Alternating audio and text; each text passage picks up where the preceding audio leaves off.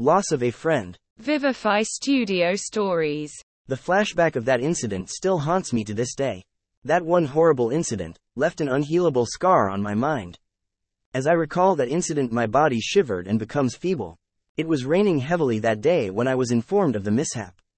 As I peacefully sat enjoying every sip of my hot chocolate, the phone started ringing. I placed the piping hot chocolate cup on the wooden side table that laid next to my reclining armchair. I hastily walked towards the phone. I picked up the receiver. In a flash of a second, my whole world came crashing down on me. For a second it felt as if I had lost all my senses. I could feel my heart racing faster than it normally does. The phone receiver slipped out of my sweaty, shivering palm as I struggled to accept the reality slap that came swiping right across my face. The woman on the other end of the line informed me of the brutal murder of my childhood friend. Shivers ran up my spine hearing the news. As I struggled to grasp my breath, the woman on the phone was calling from a nearby police station. She told me that a body of a young female just arrived at the police headquarters and wanted me to urgently come and identify her body. She found my phone number from the deceased person's mobile. I quickly grabbed my bag and rushed out of the room. Tears of regret and sorrow came pouring out of my eyes. As my sedan slowed down in front of the police station. As I stepped into the cabin, 2 police officers came rushing towards me. "You must be Kelly," exclaimed one of the officers. "Yes, I certainly am," I replied. One of the officers clenched my fist and took me to the autopsy room, where a deceased body wrapped in white muslin cloth laid on the cracked cemented floor. The mortuary was filled with a foul and decayed smell of the decomposed body. I covered my face with my handkerchief. The police constable bent down and removed the white cloth of the dead body. Due to decomposition, the face had been distorted and gotten all pale in color. I yelped in fear and whispered, "Yes, I recognize her. She is Monica, my childhood friend." The officer quickly covered the corpse and showed me the way out of the mortuary. As I sat silently on the chair, the police officer told me that they needed to question me about Monica's last contact that she made with me via mobile.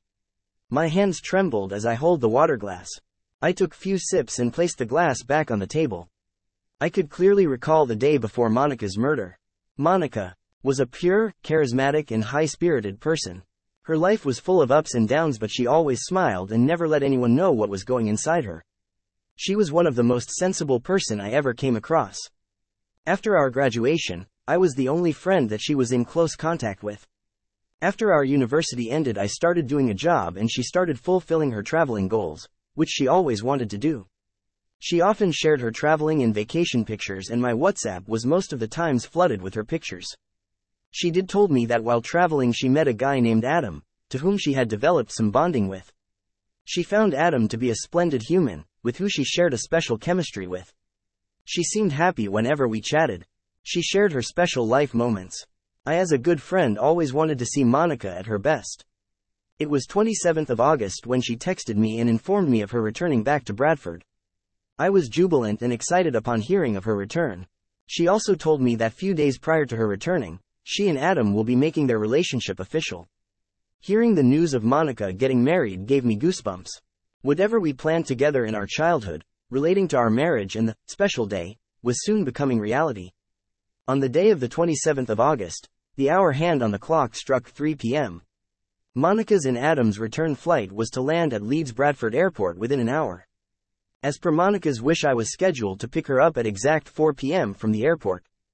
I took the keys to my car and headed towards the garage. I seated myself and drove towards the airport. It was drizzling that day. The wiper vigorously swiped car's windscreen.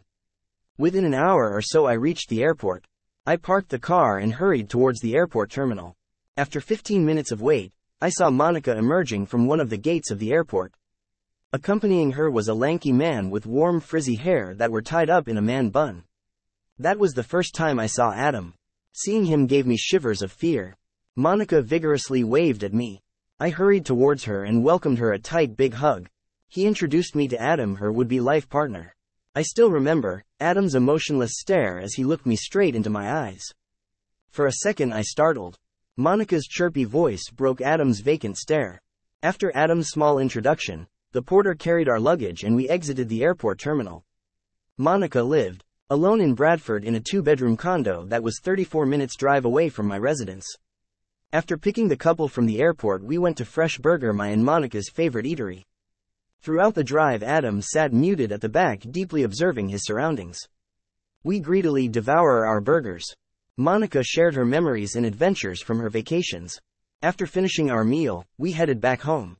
Within 15 minutes, I dropped Adam and Monica at their condo. Next day, Monica came over to my place and took me for shopping. As her engagement day was just around the corner. She was jubilant for her special day, and she thought I had a good taste for fashion, so she needed my help for wedding shopping spree. We shopped for hours that day. It was getting darker, so we rushed back home, again stopping at our favorite eatery, Fresh Burger. Monica waved goodbye and reversed her car out of the garage. It was 1st of July. Monica's big day had finally arrived. She looked ravishing in her lavender Givenchy gown. I can recall Monica's face blushing with excitement. She looked happy on that day. The air was filled with fragrance of lilies and roses. Monica's laughter and the chirping of the guests is all that I could remember. Adam, on the other hand, looked stiff as usual. His manbun was perfectly gelled back, and for the first time he looked neat. But his stern, rigid expression was still present on his face. After the engagement event, Monica had planned a beach party, at which everyone was invited. It was a day filled with laughter and excitement. Soon it was dark. Everyone was enjoying a long, soothing night at the beach. Adam and Monica were patrolling the shores. Some were dancing to the beats of the music that was being played. I could see that Monica was in no mood to end the party any soon. But feeling so lonely and sleepy, I hastened back home, as it was half an hour drive back home. I dozed off as soon as I reached back home. Loud thunderclap and the pitter-pattering of the rain woke me up. It was raining cats and dogs. I quickly rushed towards my bedroom window to shut it. I washed my face and went into the kitchen and made myself a cup of hot chocolate. Sipping my hot chocolate, it was then I received the call from the cops and got informed of that tragedy that had followed that night. That was the last time I saw my childhood friend. Not aware of what had happened later that party night, the inspector stared at me and handed me the tissue to stop my snobbing. Right, the inspector exclaimed. He told me that he had interrogated everyone who was at the party, and I was the last person that he interrogated that day. As you have a close relationship with the deceased, so it's better that should know what had just happened later that night. Inspector exclaimed. He further told me that they had arrested Adam for the charges of murdering Monica Hilton Smith. My jaws dropped on hearing this, and my mind blanked out for a while. My ears started ringing. But how did this incident all happen? I questioned the inspector. Well, the inspector proceeded. Later that night, Monica and Adam had gotten into a huge, violent and abusive fight at their crib, which resulted in Adam pushing Monica of the 12th floor. Being pushed from such a height, Monica's feeble body couldn't take the violent push and had a cardiac arrest, which resulted in her death on the spot. The nearby neighbors, on hearing the loud yelling and shouting, informed the police of the happening. By the time the police reached Monica's crib, it was already too late and we had lost Monica. The reason for the fight is still unknown, as Adam at the moment is not mentally stable. Due to the shocking trauma, I struggled to gather my senses. Inspector patted me on my right shoulder and allowed me to leave the interrogation session. I clenched my purse tightly and walked out of the police station. As I walked past the mortuary, I got the last and final glimpse of Monica's petite body lying motionlessly on the floor. Alas, my long childhood friend has parted ways. I was eager to see Monica walking down her wedding aisle. But destiny has its own ways, which all of us fail to understand at times. Vivify Studio Stories.